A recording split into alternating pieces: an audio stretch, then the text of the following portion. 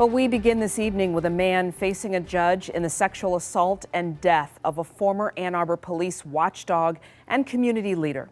Thank you for joining us at 6 tonight. I'm Glenda Lewis. And I'm Mike Duffy. A magistrate tried to arraign the suspect over the weekend, but he refused to cooperate with deputies. They tried again today. 7 Action News reporter Kim Russell was at court and spoke to Ann Arbor Police, who say this isn't the first run-in he's had with the law.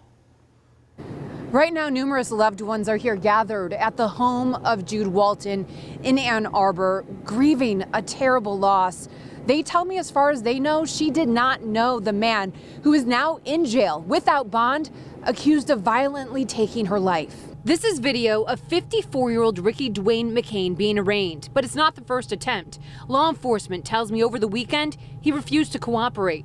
They had plans to take a tablet to his jail cell to arraign him virtually, but he decided to appear to hear prosecutors describe what he allegedly did. The victim in this case died of strangulation. There were ligature marks on her neck, bruising on her inner thighs. There was forced entry in her home. I was shocked, and I realized that this is the way I walk to the Y.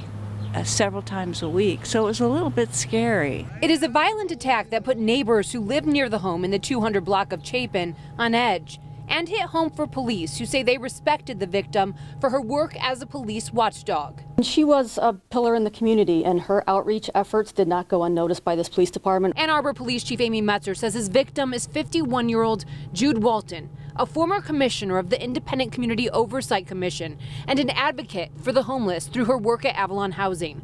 Her co-workers and neighbors realized something was wrong when she didn't show up for work on Thursday and found evidence someone broke into her house. Police say surveillance video showed McCain going into her home shortly after midnight, and police recognized him. Officers had dealt with him the day before, and so they were familiar with the person once we were able to look at surveillance video. Bond is denied based on the court rules. During the hearing, the man, who has a lengthy criminal history and, according to Michigan Department of Corrections records, was in prison as soon as August of last year, had one thing to say. What do you want to do? Talk to my attorney.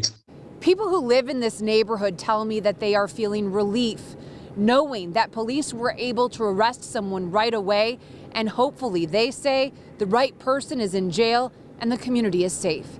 In Ann Arbor, Kim Russell, 7 Action News. That is at least some relief tonight. Thank you, Kim.